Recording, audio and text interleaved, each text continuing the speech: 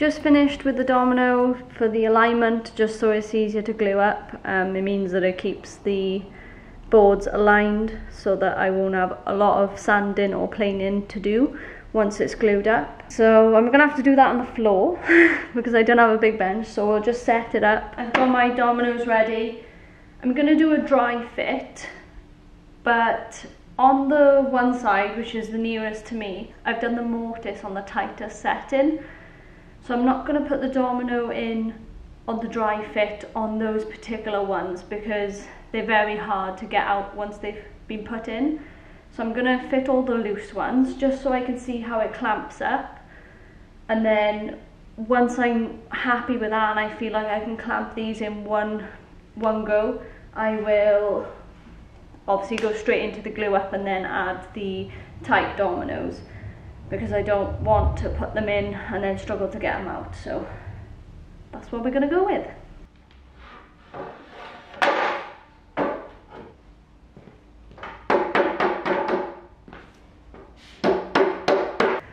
Super happy with that. I've just finished the dry fit. It was worth doing the hand planing just to fine tune it because I've only used 2 clamps and it's pulled in really neat. I'll show you how it's laid out and how it all comes together nicely with no gaps.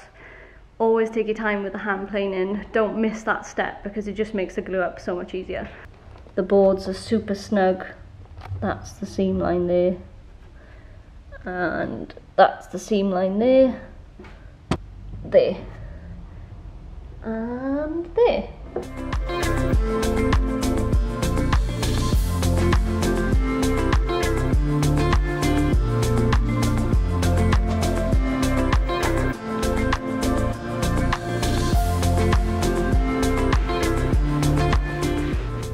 The next step is to do the vertical pieces.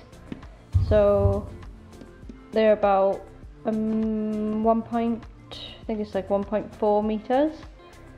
So we'll cut those out of the offcuts that I was talking about, which are these, which are the ones that have the cracks in. So even though I mentioned that you should always over calculate, these pieces won't get thrown out, these will be used. So that means no waste.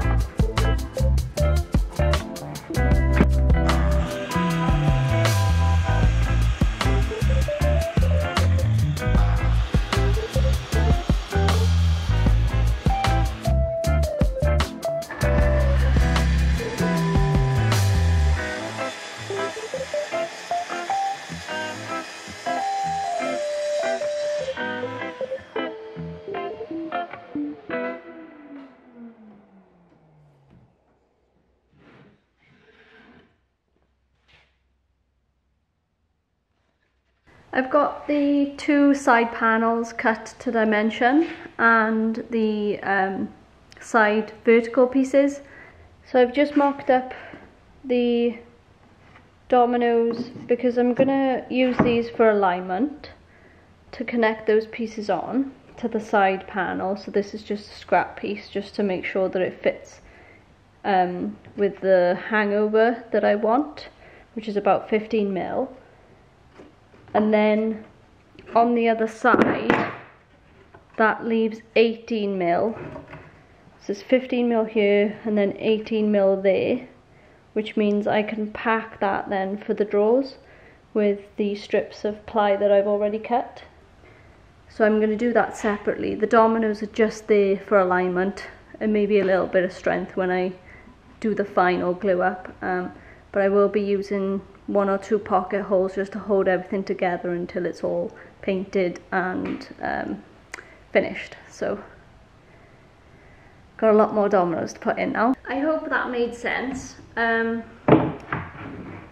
don't really know how else I can explain it, but I'm just using the dominoes to align the vertical legs, if you will, onto the panels to make the complete sides for the unit. I am tempted not to use any pocket holes.